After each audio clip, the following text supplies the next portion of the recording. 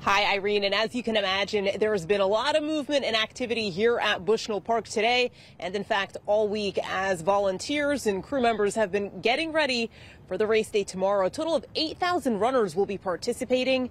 And just a short time ago, we saw as crews put up the clock and put up the final touches on the finish line. I feel good. I feel great. Ready? Brenda Morris is from Worcester, Massachusetts, and is happy to be back in the capital city for the Eversource Hartford Marathon. I absolutely love it. I've run the full, I think, 6 or 7 times. In the past, she's run the 26.2-mile marathon.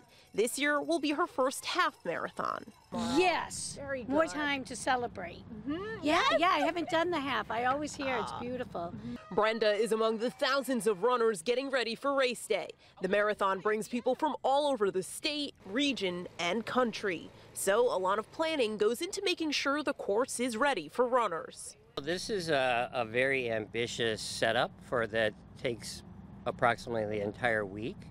The Hartford Marathon is a tremendous event for the city of Hartford, showcases our region, huge economic impact. Craig Mergens is the Workforce Development Manager for Knox Hartford. The nonprofit works on beautifying the city through landscaping and projects in the city's parks. With the help of youth in the apprentice program, crews have been getting Bushnell Park ready for Saturday's races and after party.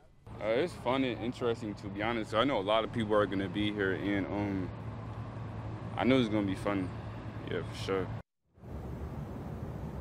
It'll definitely be a fun day, and if you haven't registered yet, you have until 9 p.m. tonight. There will not be same-day registration, and keep in mind there will be a number of road closures in the area. We have all of those up right now on our Channel 3 app, and coming up on Eyewitness News at 6 p.m., we're going to speak with the race director and some more runners. Reporting live in Hartford, Channel 3 Eyewitness News.